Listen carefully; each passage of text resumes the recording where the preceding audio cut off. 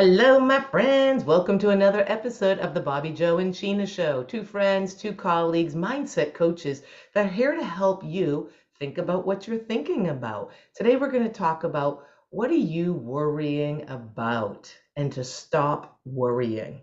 I'll start this one. I used to say this when I taught yoga. I used to say worrying is praying to God about what you don't want. And don't we do that? We tend to go, oh, take this away or have this or whatever. It's worrying. What about learning to do more of affirmative prayer and being thankful and in gratitude of where we're at and what we want, but saying it in a positive twist? Because what you focus on, what you observe, what you seek, you will observe. Think about that one. I'll leave that with Sheena. What you seek, you will observe. So if you're looking for something and you're going, see, I told you, you will find it. So learn to change your perspective. Learn to change the view lens of the way you're looking at something. Stop worrying. It's a bad vibration. It's low. Sheena?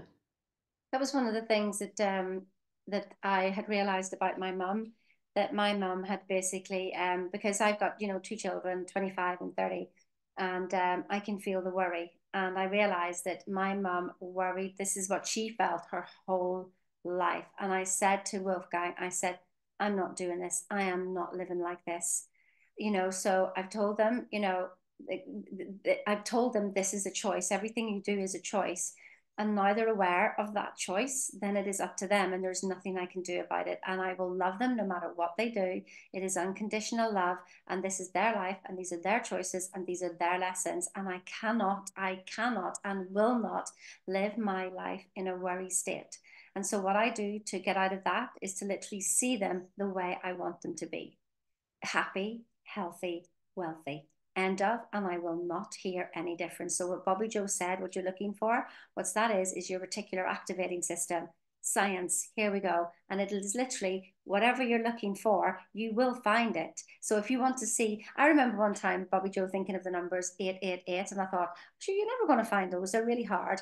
And of course, I couldn't find them. And then as I was walking home, I thought, why did I say it was hard to find? It's easy to find. I walked around the corner and there was a van with the numbers on it, 888. So whatever you're looking, what are you looking for? What are you looking for? Don't be worrying. It is a low vibration. Get into the vibration of what you want. In the Bible, it says, in the beginning is the end. In other words, get to the end, see what you want, and you will be taken there. Boom. Like, share, subscribe, send it to your friends if somebody you thought might need this. I'll see you soon. Have a great day.